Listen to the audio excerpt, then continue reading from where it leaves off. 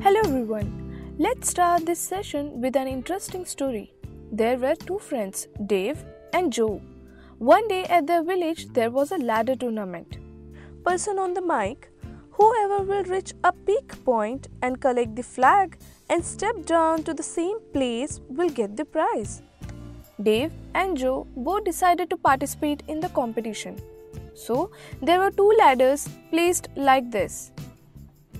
At the first ladder, Dave was there.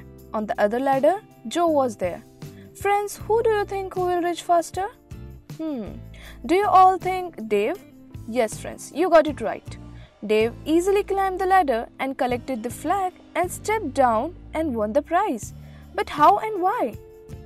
The height of the ladder was the same, and also they did start at the same time. Then, what must be the reason?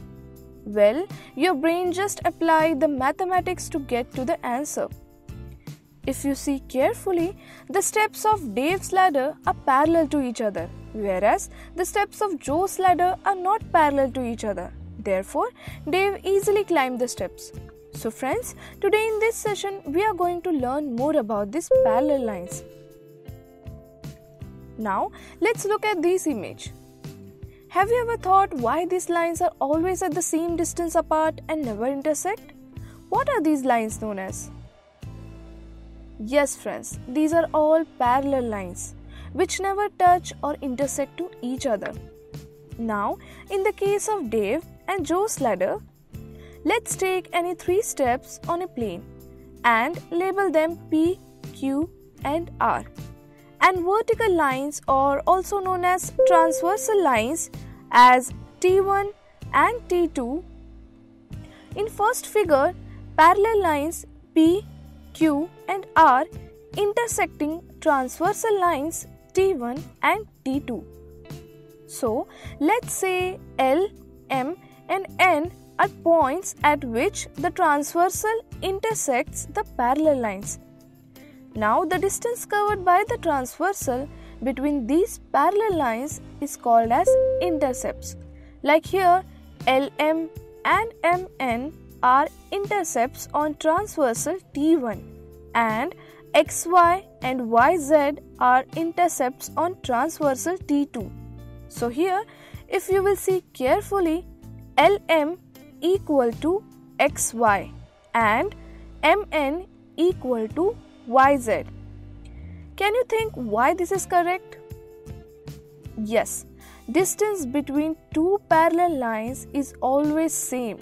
Hence, LM equal to XY and MN equal to YZ.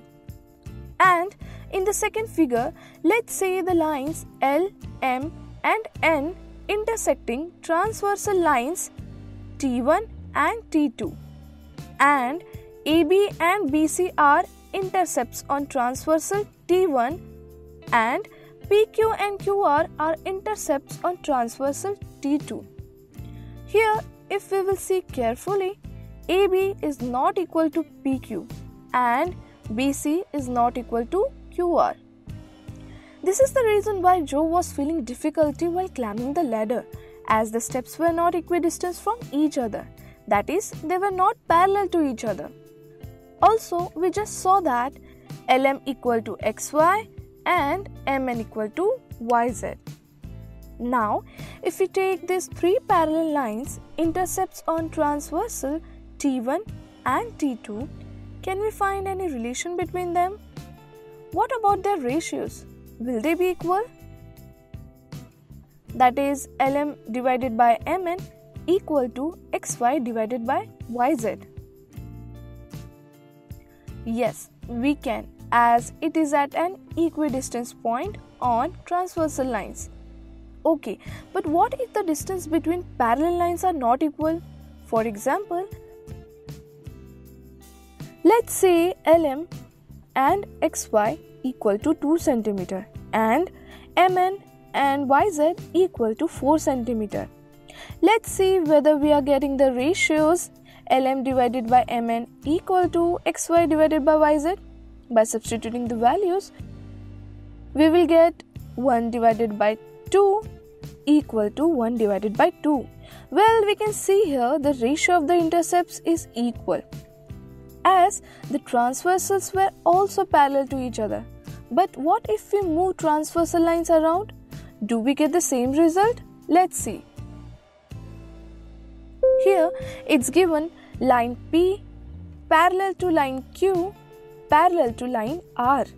T1 and T2 are transversals.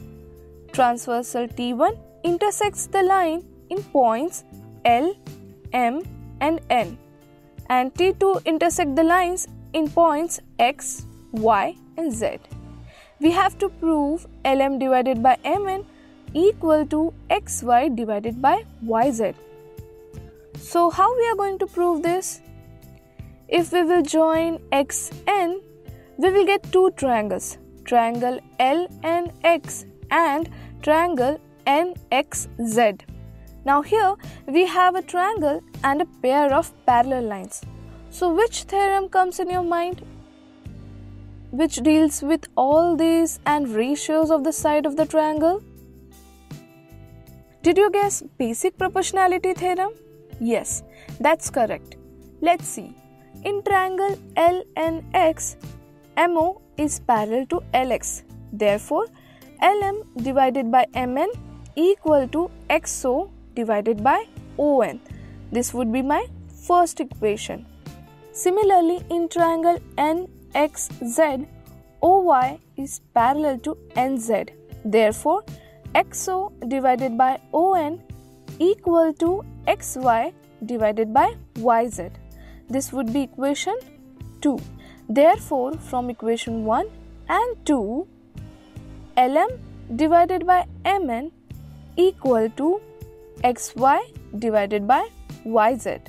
So here we can see that the ratio of the intercepts made on a transversal by three parallel lines is equal to the ratio of the corresponding intercepts made on any other transversal by the same parallel lines.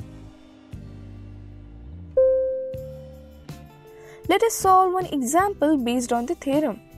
In figure, if PQ is parallel to LM is parallel to XY, and if PL equal to 6 cm, LX equal to 3 cm, QM equal to 10 cm, then find the length of MY and QY. Here is given, therefore PL divided by LX equal to QM divided by MY. On solving this, we will get X equal to 5 cm. That is, length of MY is 5 cm. Are we done here? No.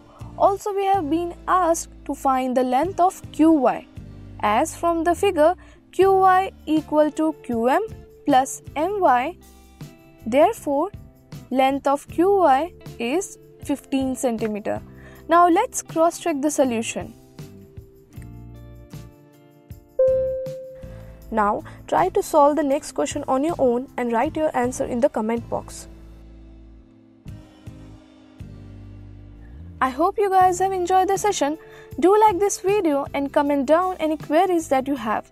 Don't forget to hit the bell icon and never miss another update from Letstute.